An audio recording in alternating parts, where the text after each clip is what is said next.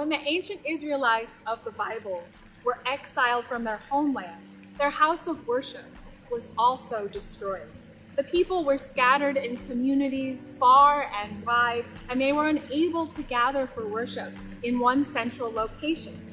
But once the ancient Israelites were finally able to return home again and to rebuild, these people of God faced a great many questions.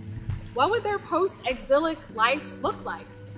How had they changed during their time apart? How was God reshaping their community of faith and guiding them forward into the future with hope?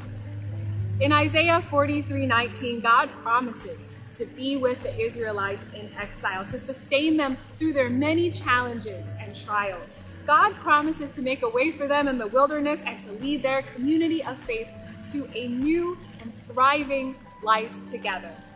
In Isaiah 43:19, God says, "I am about to do a new thing. Do you not perceive it? I will make a way in the wilderness and rivers in the desert." This past year, our church family has been on something of a wilderness journey as well.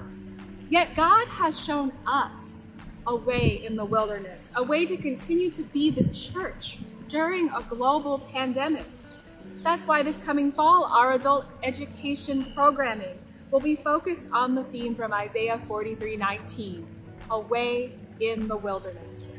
Our adult education classes will be centered upon stories of human resilience and of God's sustaining grace for us in times of hardship.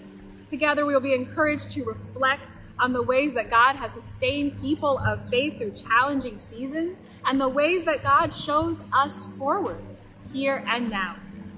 Our One Book, One Church program is excited to kick off our adult education season this September. We have selected This Tender Land by William Kent Kruger, an award-winning story of the courageous journey of orphaned Native American children searching for a place to call home.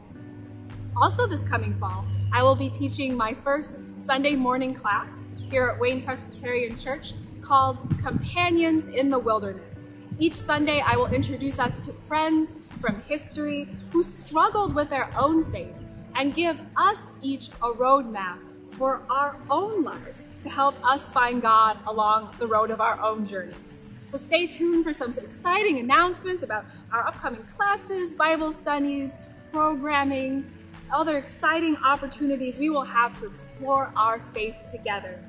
Even in the desert, God showed the Israelites flowing rivers on the horizon.